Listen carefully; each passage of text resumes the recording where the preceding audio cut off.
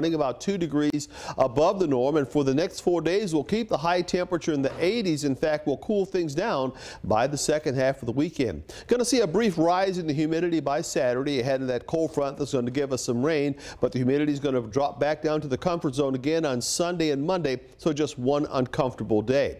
So far this year, only 12 wet weekends and 13 completely dry weekends. This weekend not going to be completely dry, but certainly not a washout. We'll find low temperatures down near 60 across central Indiana for tonight. And tomorrow we'll start the day with sunshine, but we'll see a few more clouds coming in tomorrow afternoon. But I think we'll keep things dry during the day on Friday. And with winds coming up from the south, the humidity will start to creep up a bit tomorrow afternoon. And temperatures are going to be a little warmer. We'll get the high temperature ranging from 83 in Kokomo to a high of 87 in Bloomington. Here comes the rain coming in, especially early on Saturday in the form of scattered showers and storms. Not going to be a washout of a day, and rainfall amounts going to be right around a quarter inch. So this is not going to be a major soaking force, but at least the weekend is going to start with some wet weather.